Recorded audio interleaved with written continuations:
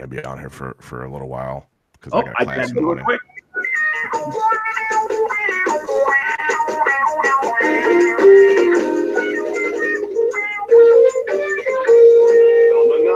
It's 11:59 at Radio Free America, and this is Uncle Sam with music and the truth until dawn. Right now, I got a few words for some of our brothers and sisters in the occupied zone. The chair is against the wall. The chair is against the wall. John has a long mustache. John has a long mustache.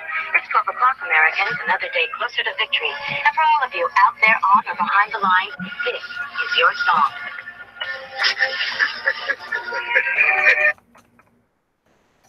Welcome everybody to, I don't know what to call this, we're calling this an updated or special edition to the Daily Gun Show. And we've got a bunch of people who attended the Tulsa Gun Show, the world's largest gun show this last weekend, and are all from gun channels. Most of them are doing some sort of online content at various levels. And we wanted to have a discussion about the experience at the show from the content creators angle and strategize a bit on some after action, some how this show went, and then looking forward to attending shows in the future. You've got NRA coming up in weeks. We've got the Tulsa show coming up in November. We've got other events that bring the industry together, and those of us who appreciate our role as new media, as individuals who lend our contribution to the conversation about guns out there. Let's talk not so much about the experience, but about our efforts there as content creators, or your efforts there as content creators. I just experienced this time, and I just wanted to give you guys a forum for that. But I'll shut up and introduce everybody. Well, I guess I'll introduce everybody and then shut up and let it be your show. We got Cycle Camp jumping in. You visited Tulsa from Connecticut. Got Ghost jumping in from Arkansas. Gizzard is jumping in from Kansas, who well, I quit saying everybody went to the show. Dano is jumping in from Illinois. Obnoxious from North Carolina. Roll Call from Indiana. Sarge also from North Carolina. And Snob just across the street, almost from the show. Again, I'm giving you guys a platform to have a talk. Let's try to keep it on the content creators experience at the show. And thanks for being there. Thanks for being our eyes and ears at the show, and for taking the show from that building out to the internet. I guess I'll start it with that, and I'll just shut up here for real and say this is an effort at interactive media here. So the people that are watching this are using the internet, so use those text chats that are out there on gunchannels.com and on that other platform that we're running this on, which is our biggest soapbox, but we know they hate guns and they hate our property, they hate our laws that we appreciate.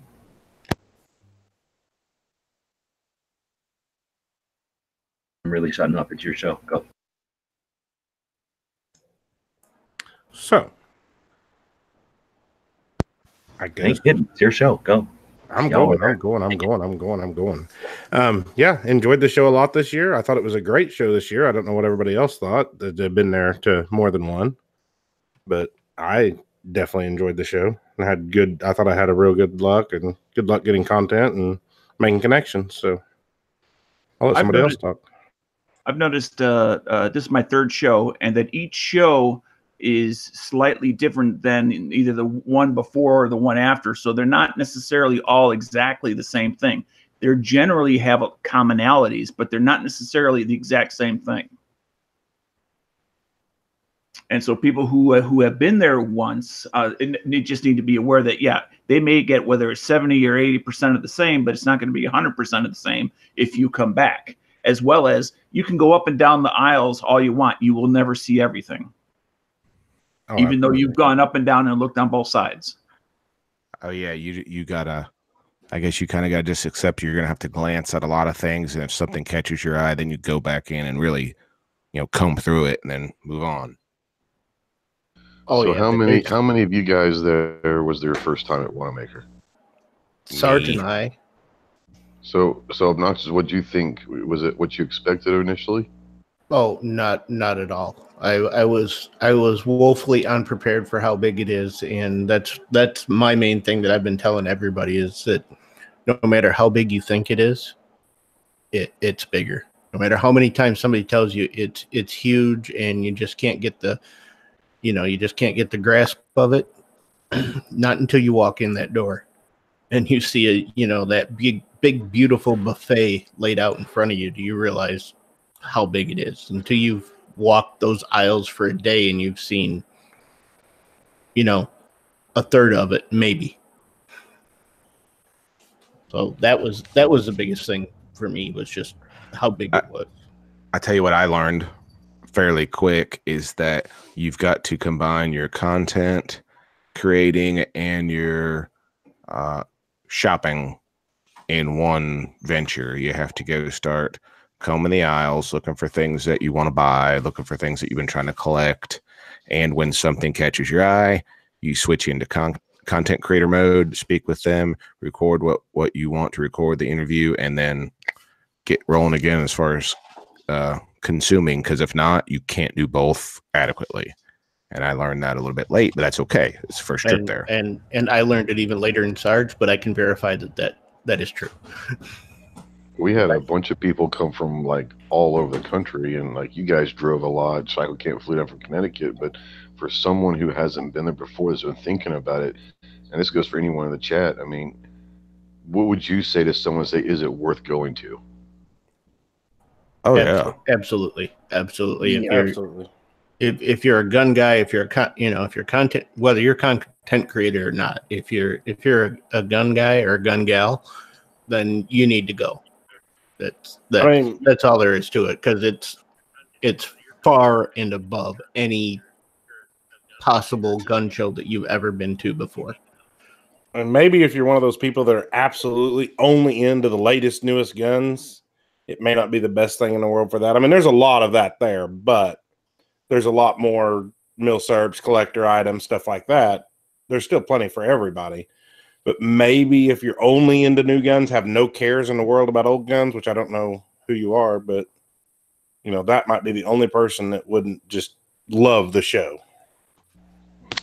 Roll call. What was your favorite thing that you saw there? Not as a content creator, but as a gun person. What was the best thing you saw there? I was really impressed with a lot of the AR parts, guys. There's a lot more this year than there was ever last year. I think I ran into 12 to 13 tables that had AR parts. Last year, there wasn't that many. There was the people that are always there where you can build your AR and watch them build it. But there was so many other people, like down in, I call it the pit. Down on that lower level, I found these people called KM. I think they're called KM Tactical. Let me see. Yeah, KM Tactical. I never saw them there last year, but that could be because I didn't run into them. But they had, I bought most of my AR parts from them. They had a ton of stuff. There's just a lot of AR stuff there. And like Sarge said, I try to get my shopping in. Like, as soon as I walked in the door, I went to, certain parts and hurry up and got that stuff before, noon, because usually noon is when people start, taking off and going to lunch. But there's a lot of AR stuff, more so than last year. So that was really impressive. I tell you that one of the cool things, I obviously couldn't make it a couple weeks ago for different reasons, but people don't realize that there's some cool things that have been started about a year ago that we'll have from $3.99 all the way up to maybe $6.99, different levels, levels of quality, but they have build your own ARs there. You could literally go pay $3.99 and walk away with an AR. So I think that's kind of cool as well. Right. Something I like to go ahead, and I mentioned this before we went on air, and that's an opportunity, and I was not aware of it actually until tonight, that we collectively missed. If I would have known about this 6 weeks ago, I would have done something about it. Is Tony from New Jersey, who runs or is in charge of Tony Says Training. I forget if it's .org or what the full name of the website is, and he's runs Pro Second Amendment organization out in New Jersey. Sells T-shirts, but he also sells T-shirts that I'm screen sharing one right now. I don't know if you can highlight my screen or not. But if we collectively, for $10 each, could have purchased one of these before the show, because he stated his goal was to get these shirts out on social media so that people, like Instagram, so that people could see it and say, oh, that not only promotes the Second Amendment, also helps promote his organization, and it's a win-win situation, and it's only $10. And that's something that also would have made us collectively stand out as a group, because we all would have been wearing the same shirt for $10. And I think there's a lot of upside there. And I know G Webbs knows a lot more about Tony Simon and his efforts in New Jersey that I certainly do. I would happen to be watching an interview with him. It was a multi-hour interview on Hank Strange tonight, prior to coming on here tonight. But as well as I've heard him interviewed, I know G Webbs has interviewed him in the past, as well as several other people who happen to be here. And I think he certainly sounds like a great guy, and certainly doing great things out in New Jersey. But I think it's something that would benefit us collectively. And I don't know if it's too late or not to do that for NRA, or we just mark that off as something we do at, come this fall or some other time. But it's something worth remembering. And that's my 2 cents. Yeah, Tony's a great guy. He's got the 2A for Everyone podcast. His website is diversityshoot.com, so definitely go check him out. Cycle, what'd you buy this year? Nope, we're done with that. Maybe ghosted in here, but this is not just another, let's talk about Tulsa. You guys went to Tulsa, so that's why I'm cutting it off. We're talking about what gun channels did at Tulsa and how as a team we can cover the show better. So this one is not so much what Tulsa was about. You guys are going to be covering that. How can we, did some of you guys are talking about getting a house in Indiana. Would that have been a better thing? Tools, internet connections. I'd like to talk about how we together can attack the show and be more useful for each other and for the Second Amendment. Sorry, I've got a suggestion. Why don't we pre-set up like when we're going to go live from the show, like at set times, like I don't know, like 10 and 2 or 12 and 4, and just we'd set to go live for like 30 minutes or an hour, and whoever was there jumped on, and that I think that would be cool to do, kind of like a live broadcast from there. That would definitely help with getting some more of the live the live stuff out. Now, Woods had a question about is there anything that you wish you would have brought or forgot and thought you wouldn't need? Because that would help. I think a lot of the guys got caught with the lack of power. Would have been nice if we had a big ass battery pack or that kind of thing to help people recharge and all that. Mm-hmm.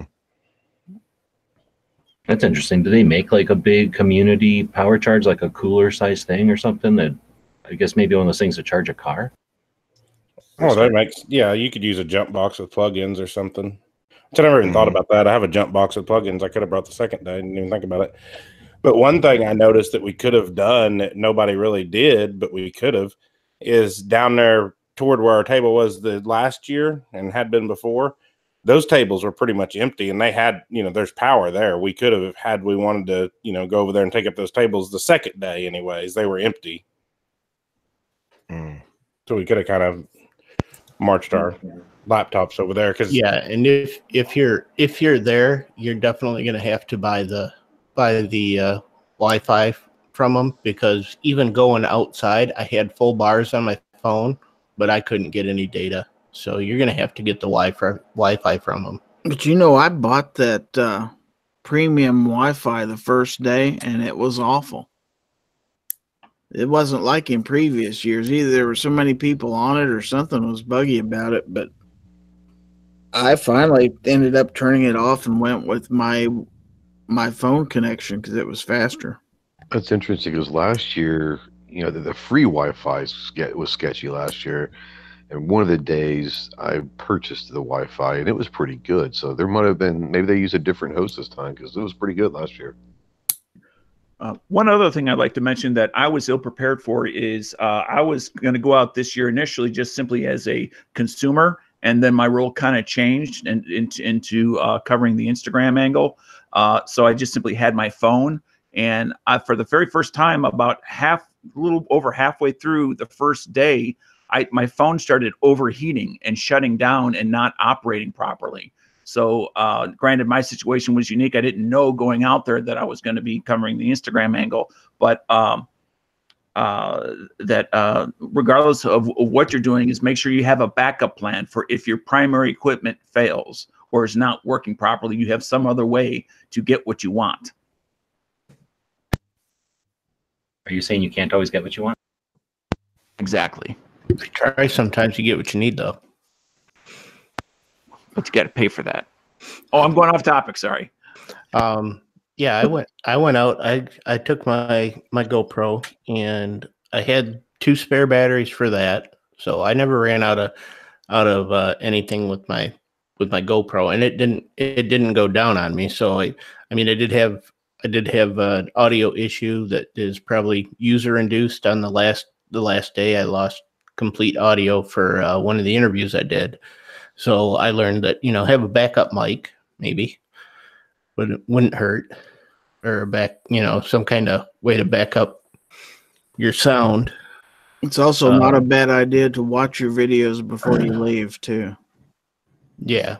If you can get a chance, just run them through real quick. Make sure you've got sound and everything. Yep. In that case, you could go back and hit it again if you had to. Yeah. I also learned that my little shotgun mic is probably not the best thing for an area like that where there's a lot of background noise. A lavalier or something would have been much better. Now, for those of us that don't necessarily know name brands or types, is that a brand or is that a type? No, a shotgun mic is like the ones you see that sit on top of cameras, and they're directional. They're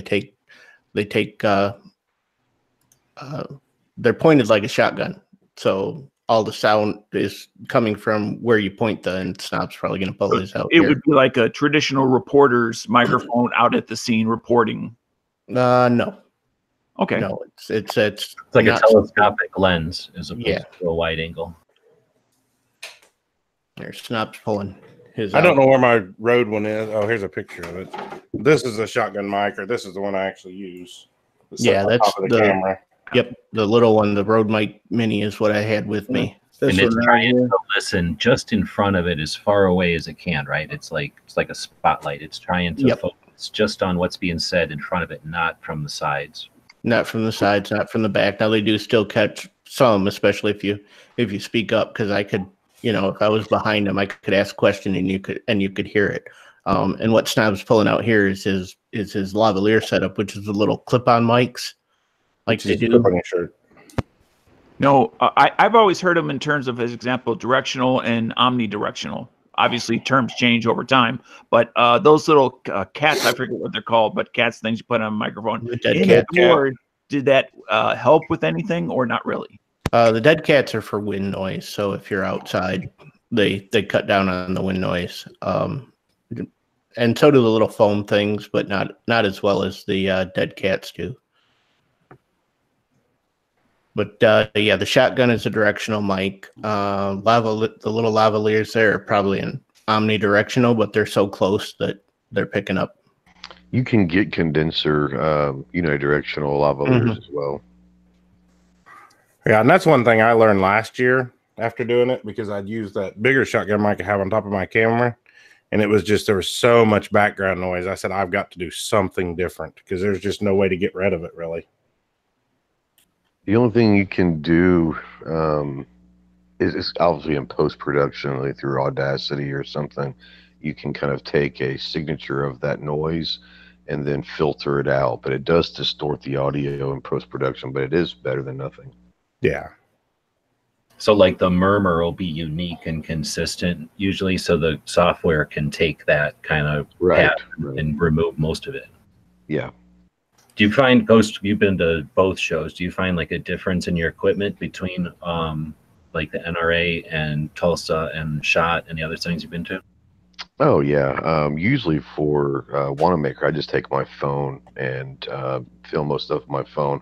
I won't take the DSLR and all that. I will take a lavalier mic, but a lot of stuff is it sounds crazy. Even at SHOT NRA, there's a lot of people, but you can move around a little bit. At Wanenmacher, the aisles are so close together that having a bunch of equipment for me, isn't always the best way to go. And that was something. Plus, you're talking about a gun show, and most gun shows don't allow media, and so people are at a gun show aren't, the people there aren't used to having cameras around, so they don't realize they're bumping into your tripods or whatever. So, I was very. I'm gonna turn on the camera here so you can see it, but I was very happy with my setup here. Now it's got the little, the tripod if I wanted to set it down on the table, but. And GoPro hooked here. I could put my phone in here to hold it, so I could monitor the GoPro, and I could also operate the GoPro from that, and then my mic could go right on here. But I was very happy with this little setup for the whole thing. I was going to say, I think if and like he said, the backup audio is a plus, and you have to have a lavalier mic because there's so much background noise. You don't realize it till you amplify it with that shotgun mic. But I think some live streaming from there would have drummed up some interest. We had a lot of people come by, and we're trying to explain it, and they were interested, but they couldn't quite see it. I think it'd have been neat if we would maybe everybody make like a 30-second clip and put it all together as like a promo and just play it on a loop on like a laptop that's there for people that come up to the table so they could kind of see what's going on. Like, oh, well, I see what these guys do. And that, or like if we had, like we were going to go live and had like a little sign that says, okay, we're going live at 12. And then like you set up the cameras, that might draw a little interest too, curiosity. So I think that would be something to shoot for. I think those are great ideas, and I think maybe to add on to that is if you could get some of those workers clamps or something that you can put lights on. So when you went live, we put lights on, and for no other reason, it might help light it out better, but it will draw attention. Like, what's going on with the lights? And it might bring people over to the table. Like you said, if you put going live, because it would be the only time they've seen that there. Exactly. And it would definitely draw attention. Seen it there because they'll have this has been going on for 65 years. Let's not fool ourselves. They've had NRA there before. They host the moving or the roving NRA, what is that, collectors contest that they do yearly, and then they've had all different kinds of YouTube channels. Will decide it's worth covering once, and they'll show they have some of those on their website. And then they've had TV shows from local to national level. But what we're giving them is unique because it's consistent and it's multiple cameras and not just somebody who comes in, shines the light, and never comes back, doesn't fully understand the culture or what's even going on. So I want you to value what you're doing, but let's not act like we're the first ones to bring attention to the show or cameras to the show. But did they go live in the corner on a regular basis? On a regular basis, no. But I'm just saying TV may have, but certainly not what you guys are talking about, anywhere near the scale, the intent that you guys are talking about. Cindy did say while I was, I guess I was just in awe of something, but she was sitting at the table, and she said somebody had come through, and they were doing a live feed for television, and the gun channel's table was shown on TV. So that's pretty cool. Whether it gets pushed or not, I don't know, but there was other people there doing kind of the same thing we were doing. So that's pretty cool. I wanted to throw that out there and let you guys know that, the table was shown on some kind of TV because her friend was watching it and had mentioned it to her in a text message. So that's pretty cool. Where did they see it at? Oh, that's cool. They were watching TV and were like, oh, that's Cindy's table. And then called her. Yeah, and text her. So that's pretty cool. I wanted to mention that. I'll get a hold of her and let her and ask her what it was on. But I wanted to chime in here. I learned a valuable lesson, and it's never trust your hotel room's clock. I was late both days, and my clock was 30 minutes slow. So always trust your phone. Another thing I've learned that was a valuable lesson, if your phone has an update, if you got to update your phone, just like your computer updates, update your phone. I think that really killed me besides YouTube being poop heads and not letting me stream live. Update your phone. It took my phone, I think, an hour and a half to almost 2 hours to update. And then after it updated, all my stuff was rearranged. Some stuff was missing. Always update your stuff before anything. That way you can get used to how your phone reconfigures itself. That's really huge, especially if you use your phone like I do or like Ghost does to do your filming of the stuff at Wanenmacher.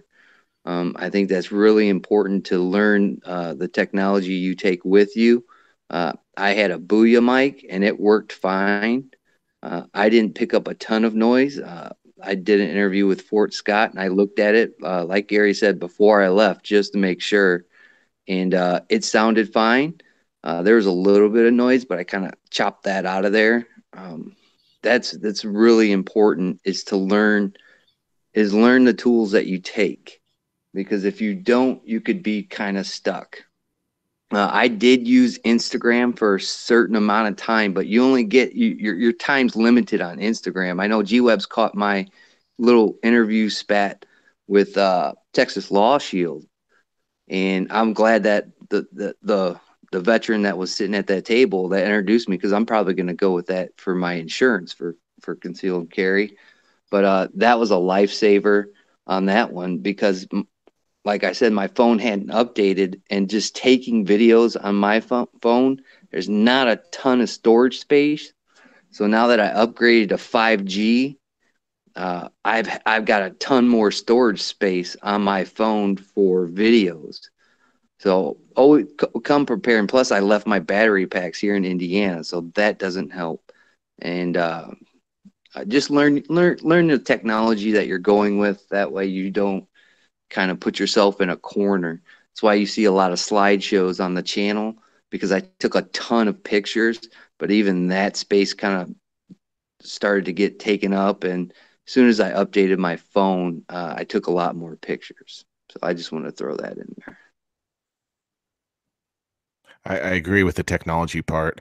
I'd gotten a new gimbal like right after SHOT Show, and I kind of sort of fooled with it, and then I was trying to really use it for the first time, like out and about at Jam Davis, and I completely forgot how to attach it to the GoPro electronically and to my phone, so I had to sit there and figure that out. So I 100% agree. Figure your stuff out before you go, not when you're trying to use it. Excuse me. One thing I learned last November that I kind of did better this year, I thought, was I mainly went around and talked to the people I wanted to do interviews with during the busy time, and then told them, hey, talk to them about, can I do an interview with you either later this evening before the show closes or first thing in the morning? So I went back Sunday morning and got most of my interviews done Sunday morning before the show got real busy. And that was perfect, because then I didn't have people tripping over me trying to walk through there, or people constantly walking up to the booth while I'm trying to do an interview. It just worked out a lot better for me to do it that way. And during the day, I just, either talked to people or took some B-roll footage or took pictures, stuff like that. See, did anybody do any interviews of people that were there just as consumers and find out how long they've been going or what they were looking for? I didn't do it. I didn't do any video. I talked to a bunch of people that have been there, but I didn't interview them. There's some people there that were still really shy to be on camera. Like I was gonna do when I bought my that little 22, I was gonna like have this guy, interview and talk about this gun that I was gonna get, but he was like, no, let's not do that. And I'm like, oh, that's totally cool. Just let's get the deal done and we can walk away. I mean, there's still some sketchy people there. And that's another thing to keep in mind. Always ask. Just don't go up to somebody's table and start filming. That will really get at people's goat. Always go up there and introduce yourself and, shake their hand and get them comfortable with you. And then enter that process of, well, can I interview you? Can I shoot your table? Can I take pictures there? Just don't go up there and, full force, just walk up there and start taking pictures. People get kind of sad at that. So that's another one to throw in there.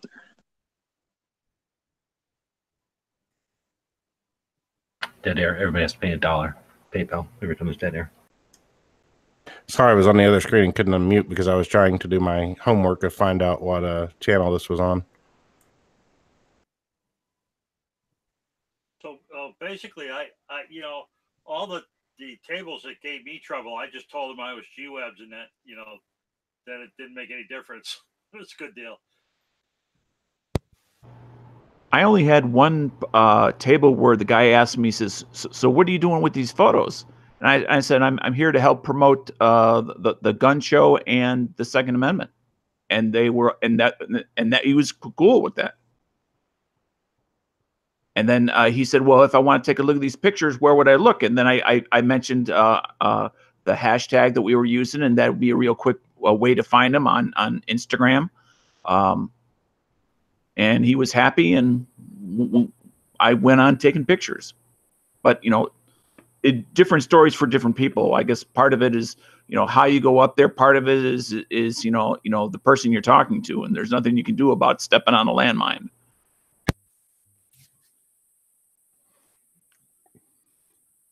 Well, I told you the story the other day about the guys, the two gals.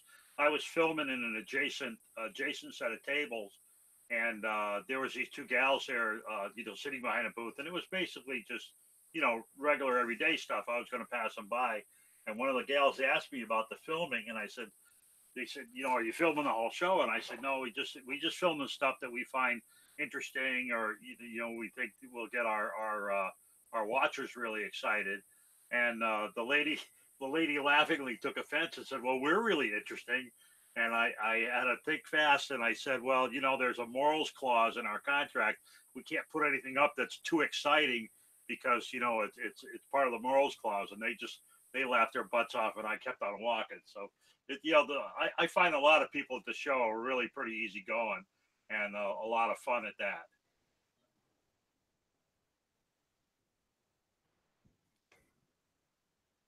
I did run into one other guy.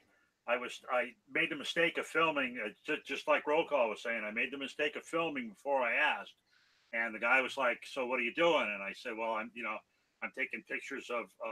At that point in time, I was doing my politics reel that hasn't come out yet, and I was taking pictures of all the political kind of stuff, along with some of the more interesting signage. And the guy said, "Well." And I showed him my photo badge. He said, "Well, at least you have a photo badge." And I said, "Yeah, and if there's a problem, I won't show any of this stuff." And he was good with that, but he basically had what do you call it? What he considered to be copyright material. And he said other people were just walking up and taking the pictures, and when he asked them to stop, they told him to go screw himself. And so he was really happy that I had the photo badge on. And also that I told him, if you don't want us to show any of this stuff, just let us know and we won't show it. So he was pretty good with that and let me continue taking pictures. Well, you keep somebody in the loop like that and speak to them, and they usually react way better, just like that, because somebody else took advantage of them, and then you come up and talk to them, and of course he's open to it. So, well, most of the time they're open to it. Yeah, I talked to a guy. I got his card somewhere. He told me a story how one year he was there and somebody had a media badge on or something similar to it, and they ended up recording them and whatnot, but then wrote a horrible story. So he was kind of standoffish at first when I walked up there and started looking, because I had my camera in my hand. But I was just looking at his stuff because he had AR parts.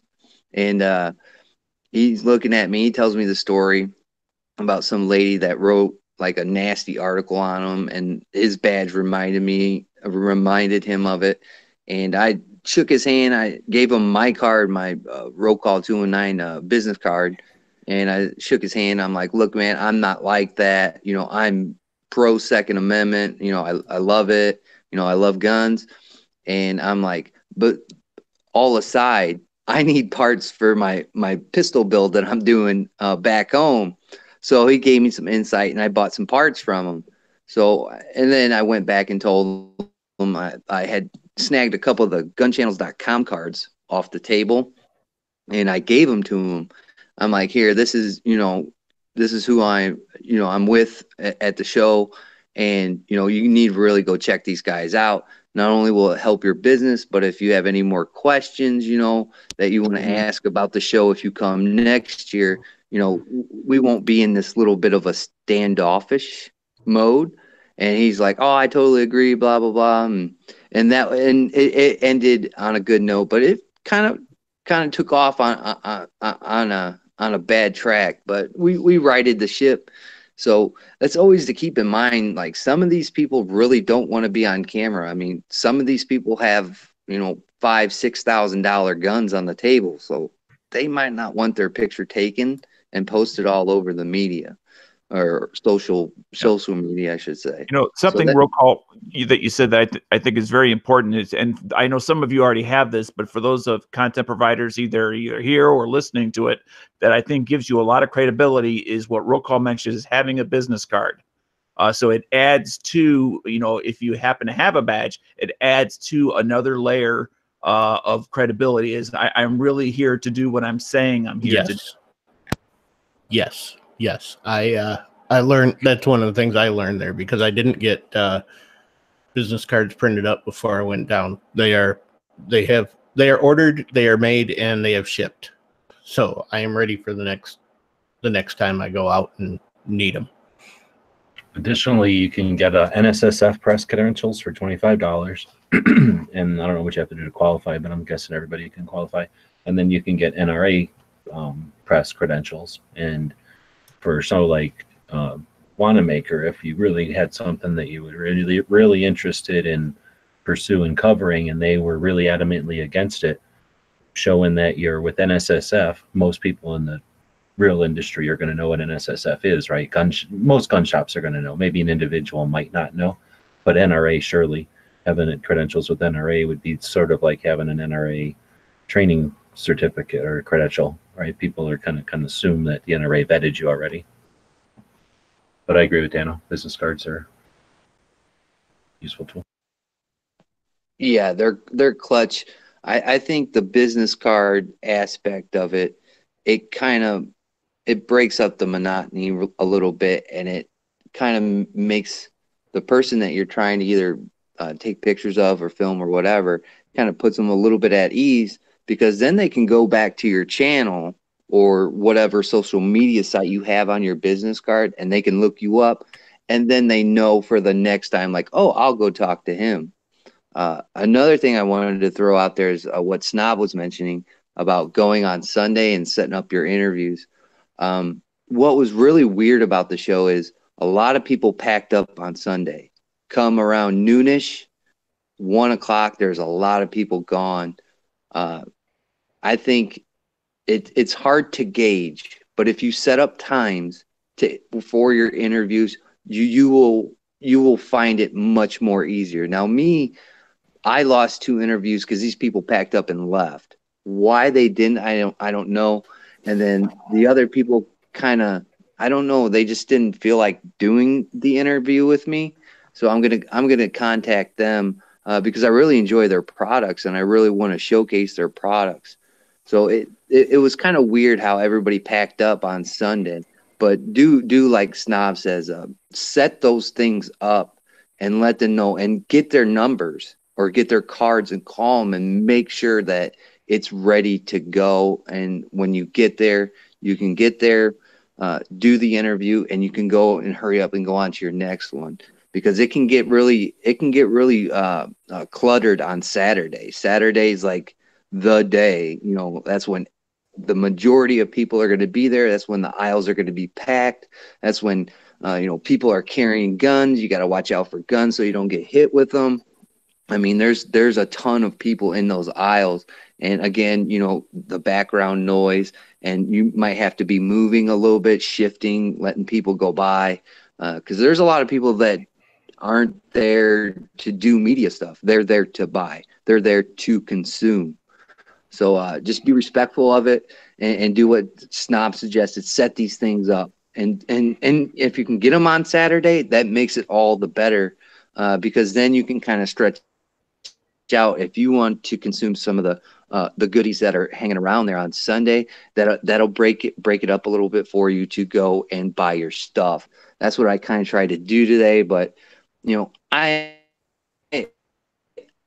I'm always in whole in some aspect, and what really drives me is when I see Gary Gizzard's video, I see Snob's video, definitely from Clover, and when Ghost goes and sees their video.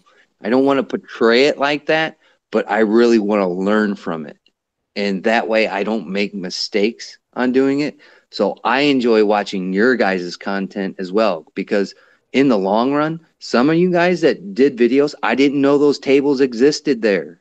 So that's something for me next year to look out for, because not only are those people kind of, relaxed, then I could probably go over there and either buy something cool or, do a quick little photo session with them or interview.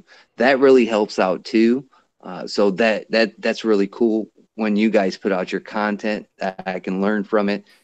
Try not to make the simple mistakes, because you guys have already figured that jazz out. So that's really cool. And kudos to everybody that's putting out content from that show. That doesn't also benefit the people out there that want to go to the show, but it benefits me and other creators to see how you guys do it. So thank you for that. Well, another thing on the business card aspect of things that I figured out this year, and I gave a few people that, and some of them that were busy or something, I gave them my business card and said, hey, this has my cell number on it. Or the one guy was the Radom guy, the Viz Radom guy in my video. I don't know if any of you actually watched that video, but there was a pretty neat guy in his uniform and stuff in there, and he had that whole collection of Radom gun. Anyways, but his dad wasn't there at the time, and he said, well, I'd rather you need to do an interview with my dad. So I was like, well, here's my card. And he called me, an hour later and says, hey, my dad's here. He's ready. Come back. And I did it with another one. I gave him my card, and they called me and said, hey, if you want to do one, this would be a good time. So that worked out good too.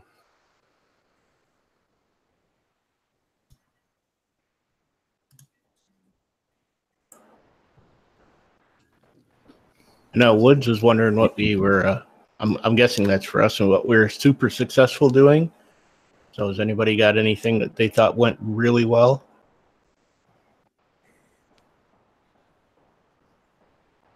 I mean, everything I feel like I could have done better, but I thought I had pretty good success this year compared to last year as far as, talking to people and stuff like that. You forgot to put in the explosions in post for our Heroes Walk. So I know. You could have done better at that. Did you get that video ready? Yeah, it's in his 10-minute long montage. Yeah, it's in the whole montage. I haven't been on. I'll watch it in the morning. You're the star of it. I watched it. Yeah, that's that was my one thing. Jumped up. That was one thing I liked doing this year that I didn't do at all last year. Was I kind of just made an overview of the show, and I took a bunch of different little, people that other people had interviewed, or just different people and different things, stuff that wasn't really a whole video in itself, and just threw them all into that video, plus a bunch of B-roll of the show. And I thought that was kind of a neat, different aspect of it than what I'd done before. So, going off of that, has people that have been going to the show multiple times, or like Ghost, where you've gone to multiple venues, how does your I don't know what to call it, like how does your content change, but how do your goals change? Like, as you get better and as you accomplish things, once I want to do this and this, and once you've done them and you keep going to events, how do you evolve, or how have your projects evolved? For me, Wanenmacher, been there several times and been to obviously other industry shows. When I go to Wanenmacher, for me, it's a lot more fun, because we're there as media covering this gun show, but we're at a gun show. It's not like it's an industry thing where it could be political or it's business. When I go to Wanenmacher, I go there to kind of spread what gun shows are for people that have never been to one. It's much less the biggest one in the world. But every time I go to Wanenmacher, I kind of go try to do something different. Where, one time, we have so many other people there covering different things. I might go there and look for, like AR parts or AK parts. And the next time I'm going to go there, I'm going to look for targets, or I'm going to look for something specific for me. And what that does is that helps me kind of organize myself. Now, obviously, if I'm walking down the aisle and I see something that's really cool, then I'll video that. But I try to go with like a theme for that particular show, because there's so much there to look at. If you go there and just say whatever, it could overwhelm you. But I go there looking for specific types of products. Anybody else's techniques or goals about changed as you've attended multiple shows, Gary? Yeah, techniques change. I mean, you learn things after a while. You learn that Saturday morning, that first morning, you got to make your contacts right then and there and get most of the people lined up that you're going to interview and set a schedule. When would be a good time? Your booth is busy now. Would later today work? Would Sunday work? Let's set up a time, and then I had a sheet with basically my schedule for that afternoon and all of Sunday and everything else. But you make those contacts early, and that helps a lot. And like Roll Call said, having the cards. In fact, if you have like a shirt, I was wearing a shirt that said Gizzard Gary too. I was pretty visible. This was my brand. This is who I am. I'm not just some Hoosier running around the show. Some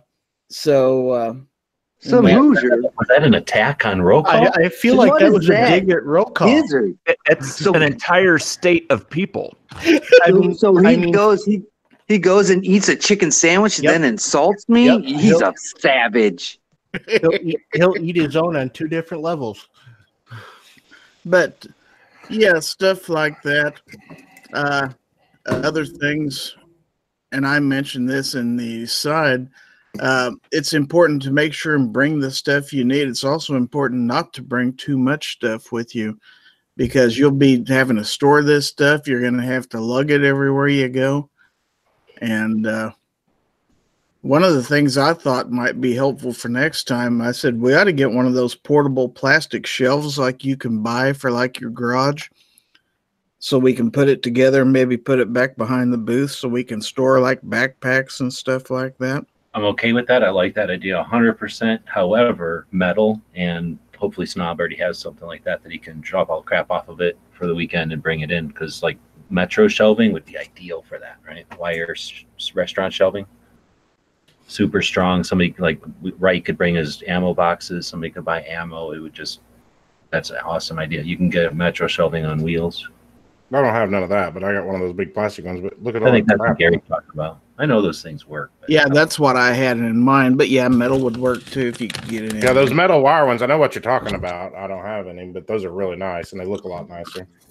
And, well, yeah, and also just the weight of trying to get from the car into the show with plastic versus metal, plus your backpack of stuff. Well, the thing is, those shelves like what Snob has, and I think what Gary's talking about, those like the circular uprights fold into the recesses in the shelf, right? So you're really just carrying in like 3 or 4 shelves, and then they just kind of snap together like big Legos or Lincoln Logs. And that stuff, truthfully, if you really wanted to do it, we could have done that on Friday.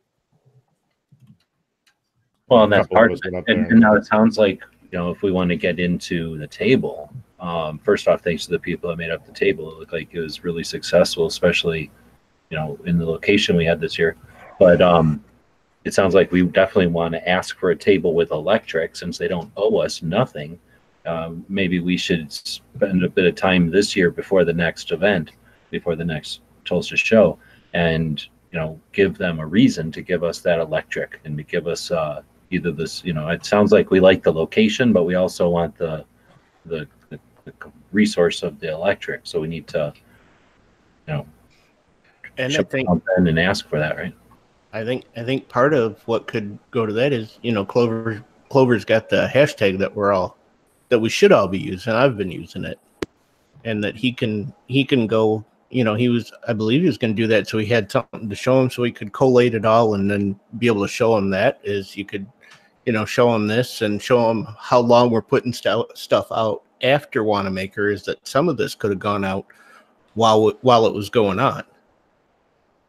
And I think for those that are interested in looking at what's out there so far, and only part of what we've taken has been posted, it's hashtag GC Tulsa 419.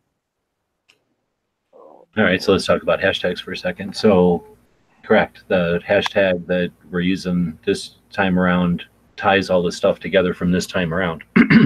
But hashtags are much more powerful than simply stapling all of our images together.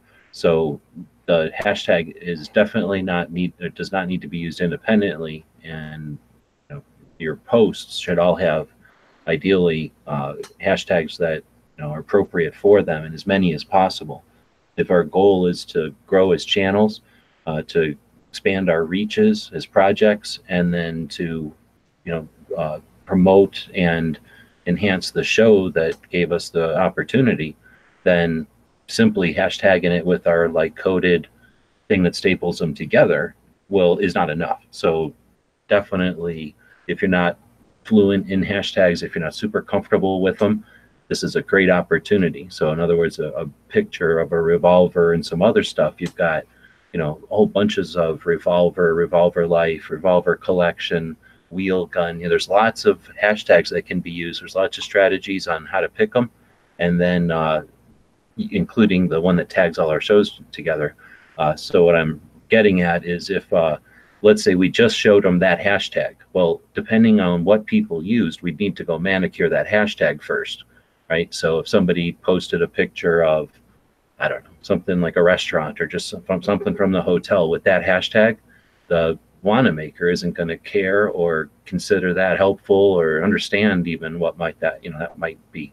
So we don't want to only use one hashtag or be restrained to only one hashtag. So maybe having two hashtags that let us filter everything from Gun Channel's April, and then additionally stuff that was from the tables, like Gun Show Table or Gun Show Featured Gun Show item. There's all different ways to make hashtags. So there's strategy there.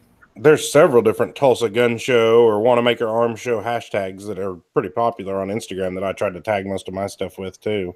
Perfect. You mean just ones that have kind of established their over time, and other people, not Gun Channels, but just people going to the show have kind of used, the misspellings of Wanenmacher. There's an opportunity there. And one other thing I'll throw in there about the table and the electric thing. The electric was nice, but at the same time, we only have one table. There's not really room to set up and do anything. So I think the location trumps electric, because we can all use portable chargers if we need them. Yeah, I think that's a valid. And like I said, by Sunday, there was plenty of choices where you could park at an empty table and set up your laptop. I mean, we sat there and ate, and stuff at empty tables. I think the table location was pretty good. I mean, whenever you position the table in front of the tactical girls, I think that's a winner. I mean, there's a lot of people that went over there and visit them, and they did make their way around that table. We were right behind Grizzly Ammo too. I think that was a good spot, and it was a good location with other tables that really sparked the interest of the people that were there. So I believe I like that spot. There was a high traffic area, and it was still by the restrooms, so you could still go there. And we still had some room there to maneuver around and put our bags there if we wanted to take a break or whatnot. So I was happy with the location. I thought it was great. High volume of traffic coming through there. The table looked fantastic. I like it, man. I totally like it and dig that spot. One thing about the table being there versus behind the safes, that Grizzly Ammo had ammo set up all the way around their table, and they had good prices on ammo. So a lot of people were walking around there getting the ammo and stuff. Whenever we're behind the safes, who goes around and looks at the back of the safes? I mean, really? Well, So there's that, and traffic. when we were down by the bathrooms and the exit and the exit is when people are in the mode of, okay, I have a destination in my head, whether that be restroom or exit, that's their pace picks up and that's where they're going.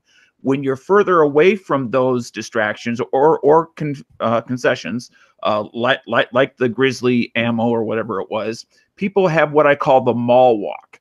And from sitting at the table trying to engage the general public from a couple years ago versus just a week plus whatever it was ago, we got a lot more public engagement with people walking by inside, and I say, "Hi, we're gun channels, and we're an online community of people interested in firearms from all sorts of different perspectives." And then if they seem to slow down, I might add a little bit more to it. But I got a lot more public engagement about what is gun channels with the location we had just last week versus the table we had where people were walking a little faster with the destination in mind down by the exit concession and bathrooms. Well, my personal opinion, what amount of time I spent at the table, which wasn't a ton, because there was enough people there that plenty of people were sitting at the table, and I didn't have to this year versus November. But I felt like we had 10 times the traffic as we did in November at that table. I mean, that was just my opinion. And traffic that actually was stopping, interested, asking questions, stuff like that. Right. And those squirt guns, very popular. Very, very popular. Yeah, I handed some out to some little kids in a stroller. And I think adding the gun safety rules onto it is a mega plus. Yeah, that was very good. We stole that from Cheryl and Dan Todd at AZ Radio or AZ Firearms in Avondale, Arizona. Because even if somebody doesn't have kids, you know, they have nieces, they have nephews. You know, there's always hold on, Mr. Throwing Away Money. Those are so that little kids can go home from a gun show with a gun in their hand, and you're giving them to adults who claim to have kids somewhere else. Okay. Sounds like it's snobs money. But we're engaging the general public on multiple things. One of them is gun channels. Another one is the Second Amendment. No, I don't remember anybody ever suggesting that we're there to promote gun channels. If you guys want to, that's your thing. But giving to walk home with cloth that says gun channels on the table. So giving the kids though something is what those squirt guns are all about. So I hope you were the one that had to tell all the little kids that showed up later that said, "Oh, I heard there was free squirt guns for us," and you were like, "Oh no, I gave those to older people who claim to have." We did not run out of squirt guns till Sunday afternoon. I apologize to all the little kids that showed up Sunday afternoon. Oh. Yeah, but that does, you know, make the comment we missed out on the candy this year. We didn't have the attractive bowl of candy for the adults. I know, and I realized that, but I was like already there, and then I didn't even think about it on Sunday. Okay, so we got two things. More squirt guns and a big old fat bowl of jelly. We had a bowl of candy last year, just cheap candy. Of course, I sat there and ate half of it. I'm just going to be honest, but yeah, I actually had to go find candy on other tables. It was really sad.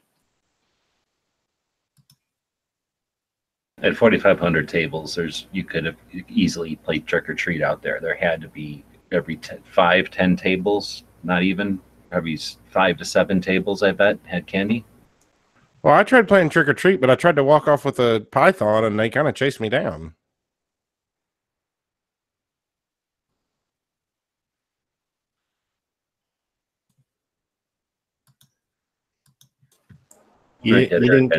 You didn't get away with the python? I got mine. Mm-hmm. Should have been quicker. Mm-hmm. Who wants those new guns anyway? So, as far as gun channels, the team or gun channels, the group of people collaborating at the show, we talked a bit about, or Sarge, I think, brought up the idea of establishing times. That's a tough one. I think Ghost and Sarge, you guys have seen what it's like at SHOT, where physically we're in different places. It's tough. Tulsa's a little more focused, but can still be tough because, like Dano likes to say, herding cats. You know, we're all adults. Sometimes we have spouses, brothers, kids, you know, others involved that aren't necessarily part of the gun channels thing and might want some actual time with, you know, the humans that are there with them because they're on vacation together, kind of thing.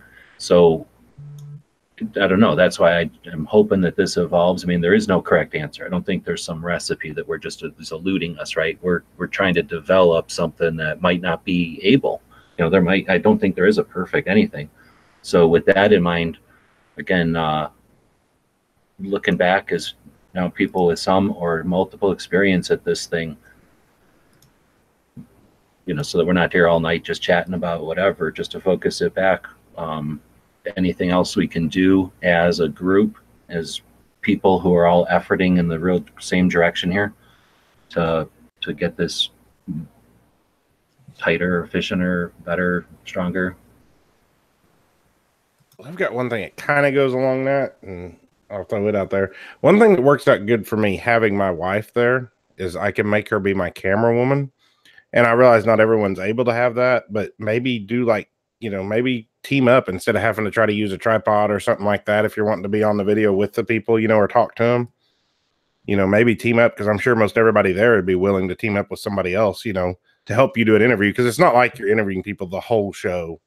You know, you may do 5, 6, 7 interviews during the show. So, you know, that's one word of advice I'd give. If you can team up with somebody to help you tape them, it can be tremendously helpful also. Then you don't have to worry about people tripping over your tripod in the aisle or stuff like that.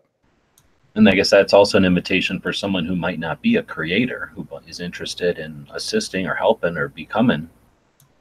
Yeah, absolutely. A transition, a good apprenticeship or a good whatever. Yeah, it's a good way to learn. And I mean, that's kind of one thing I used Tulsa for in November was, you know, I had no clue what I was doing as far as interviews and all that. I just threw myself out there and started doing it, you know, and, you know, I felt like I did a lot better this time, which I'm hoping helps me when I go to NRA in 2 weeks.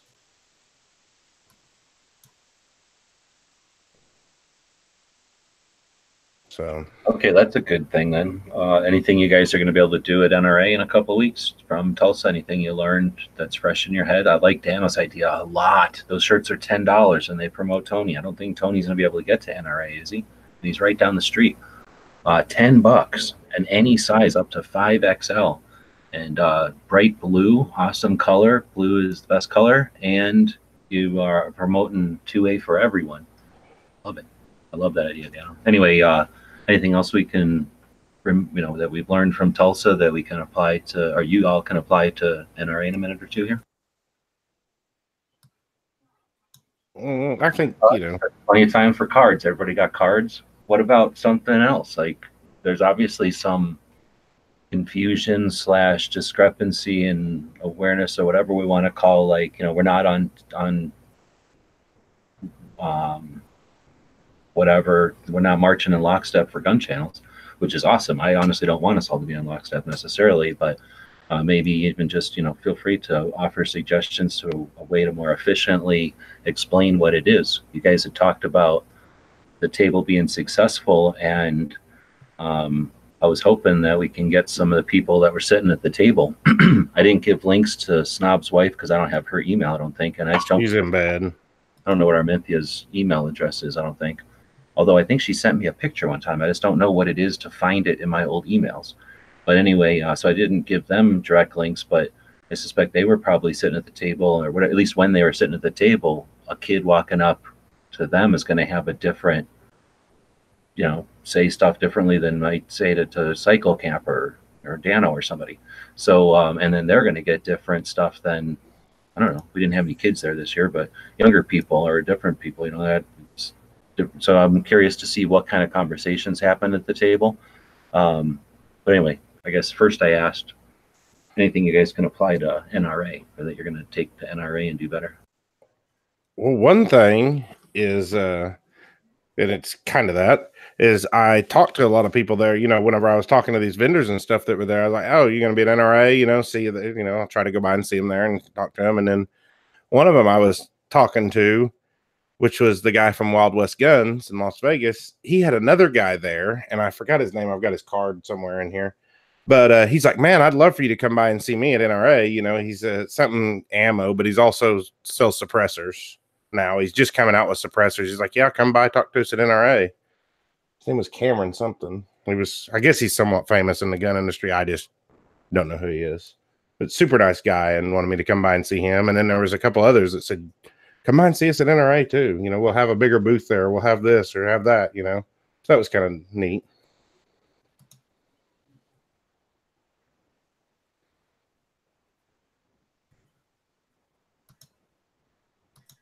I've never been to the NRA show. I'm kind of stoked to see how it is and what it's all about. I've never been there. This is in my home state, so I'm hoping that they're going to put a good show on. And I've never gone to one of these NRA conventions. Everybody knows I'm not a huge fan of them. But I'll go and check it out and see how it is. If anybody's got any kind of insight on what to expect when you go to the show, that would be really informative for people that have never been to the show or know what it's about.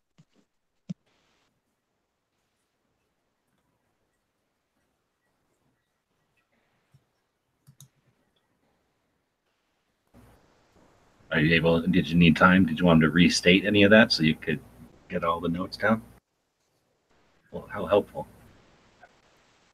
Roll call. Did you hear back from NRA yet? No, I haven't heard back from them yet. So I'm hoping to hear back from them. You will. It might take a couple of days, hopefully. When did you send it in to them? I believe I sent it in Tuesday. Okay. Email me tonight or tomorrow, and I'll give you a direct email to someone that will help. I gave it to him. You out. Yeah, he gave me that. They already did. Okay. Yeah, and that's who I. It usually takes a couple of days, but she took care of mine almost immediately. You know, as soon as I did it, I think I sent it on a Thursday or Friday and got it on a Monday or Tuesday. Yeah, handled. Yeah. So. No, I mean, you know, and I think that, I mean, real call. I think my stance is on the NRA, but understand that it's two separate things. Basically, you have the NRA annual meetings, and then the exhibitor show. So, I mean, obviously, when you go into the exhibit and you go to the show side of things, there's obviously NRA posters, and the NRA has a big ass stage. They're going to be doing their thing, but it's not like, you're there because you're at the exhibit, you're supporting the NRA. I think what you're doing at the exhibit, you're supporting the industry. And this is an industry show that if you talk to most of the companies, they enjoy NRA much more than they do SHOT Show, because it's a little more laid back, but two, you also have the general public side of things. So you don't have that at SHOT Show. The NRA show is a very good show. It's a little more laid back, but the general public's there. Now, that might bring some logistical problems with filming and all of that, because the general public doesn't really necessarily know how to act when someone's doing an interview around them. But you're going to see the companies much more engaged at the NRA, I think, because they're literally speaking directly to the consumers a lot of times when they're there. So I think you're going to enjoy it. Go in there with open arms, open eyes, open mind, and understand that, yes, we're there to promote these industry people or whatever, but you're also there to maybe see how the general public react to new products from industry. Instead of going from the gun shop, they see it from the show and from the booths themselves. So that's always a cool interaction to watch as well. Don't tell me to go there open arms. I'll start hugging everybody. Oh, Lord. That's what it's all about, man. I'll start giving out hugs. I gave them out. I gave them out at Tulsa. I'll give them out here in my home state. Well, and that's also, you brought up a good point there, Ghost, with the general public and doing interviews around them. That's something you learn a lot from in Tulsa. How to deal with people walking into your tripod or walking right in the middle of your shot or walking right up there and talking during your thing. So, you've got kind of some experience dealing with that just from doing it in Tulsa. Yeah, it's have you ever been to an NRA show? I've been to an NRA show, not as media, but I've been to the NRA so you've show. Been there. But you know what I'm saying is, when you go to a gun show, people are there kind of quote unquote window shopping, but they're there to buy. Usually they're there looking for something. the NRA show, yes, you can buy there, but most of the general public, they utilize this as to see the new and upcoming products from these companies that they know and love and all that. So yeah, they're going to be there, like you said. They're going to be there. They're going to be touching. They're not going to be aware that they're getting in your shot. They don't care about making noise. Literally doing an interview last year, and a kid picks up the gun from the guy's hand and starts, messing with it, right in the middle of a shot. It is what it is. So just be prepared for that. But I think what you'll also find is that the audio is going to be a lot better at NRA than it is at Wanenmacher, because you're not going to have you're going to have a massive amount of people, but it's not going to be cramped inside those really small aisles. Now then again, it also, I can't tell you how Indianapolis is going to have it set up, so it very well could be tight aisles. I don't know. So it's 15 acres, so it's bigger than the Tulsa. There's I don't know how much of that trade show. There's a law in the books that any show in Indianapolis has to be wide enough for at least 2 Indy cars to drive down it. Well, there you go. So we're good to go then. We're good then. Yeah. Well, another thing you get the benefit of audio-wise is they have a lot of carpeting at NRA. Most of the booths have carpeting, and there's all the other stuff to absorb some of the sound. It's not just all there. Oh, and beyond that, most of the booths that know what they're doing are going to have little areas set up for filming. They're going to have a backdrop a lot of the time. True. Yep. With the logos, they're going to have like a quieter corner or something. And I'm thinking wearing logos and stuff is better opportunity at SHOT, or I guess it's NRA, to meet up with people who are viewers, right? Because you might go to Tulsa, but NRA draws people from around the country. And well, you guys already said a bunch of stuff.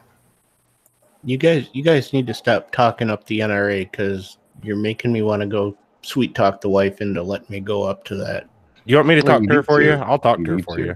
Maybe if you get on a bus, then you can find somebody who's driving up there. There's still time to e-beg. We can get a crap going. You want to take a vacation? Other people have money. Let's make this happen. Just try not to swear at all the potential donors beforehand. I thought you left, Dano. Sarge did. I'm back. Dano said be right back, and that was like 1 second ago, so I didn't know how you got back. Well, so Dano does that. He tells you he's leaving, and then he just magically shows up the next day. That's true. I heard him say he was going home. That is true, but I was tired. He forgot where he was going. Maybe I just meant I wanted to be home. All right, well, I'm going to start the Daily Gun Show up here and do that. I wanted to say thanks to the people that showed up and participated in this one. It's all about, growing and making these things steps to a different thing in the future. So it's awesome. You guys were talking about it in Gary's chat earlier about the whole idea of YouTube changing their policy just before the show. And I'll say it again. I mean, they're going to change. We know it. I'm glad they did it. I'm glad they did it in the way they did, because y'all are up to the challenge and you'll adapt and overcome. We'll be stronger. The audiences will be have more ability at the end of it all.